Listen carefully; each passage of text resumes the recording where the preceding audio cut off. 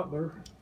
I'm a former member of the board of directors of the Western Virginia Water Authority, headquarters of which is across the street.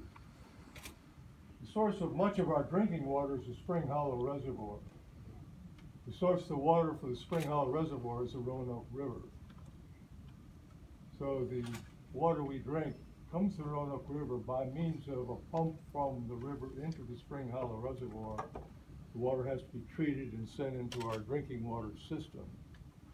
I haven't talked to the staff of the Water Authority recently, but there has to be an expense associated with cleaning up this water before it's sent down our drinking water supply pipes. So there's a direct connection between this mud in the Roanoke River, the water supply for the Spring Hollow Reservoir, and our drinking water supply. And the Western Virginia Water Authority, I think, needs to be asked what the impact on the cost of our water is and why they don't weigh in